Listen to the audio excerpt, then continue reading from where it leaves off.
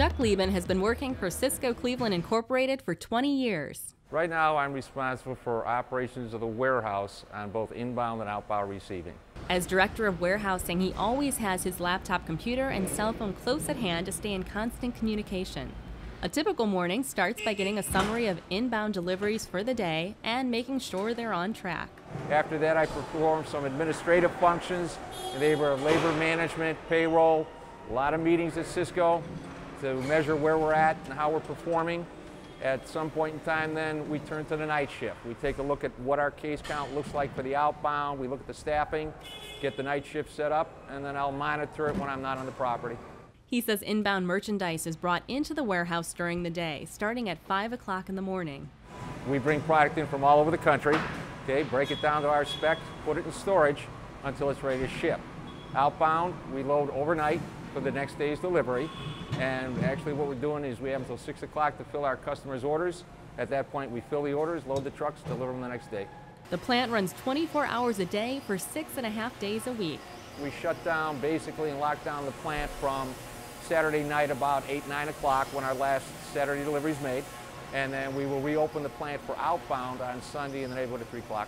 According to Chuck, fulfilling the customer's needs is the most challenging part of the job, but it's also the most rewarding. We have a wide customer base. We're in Northeast Ohio with all kinds of climate challenges. And when we get special requests or concerns from a customer, when you address those and meet them, that's the most satisfying thing. Chuck says he comes from a management background, but started as an entry-level supervisor. And regardless of the background you have in management, you have to learn how Cisco ships groceries. So everybody usually comes into management here, starts on our night shift, because that's really the nuts and bolts of the machine. That's what drives us. So I started off on night shift, moved to days, picked up a couple of other positions with the company, and eventually came back to the warehouse.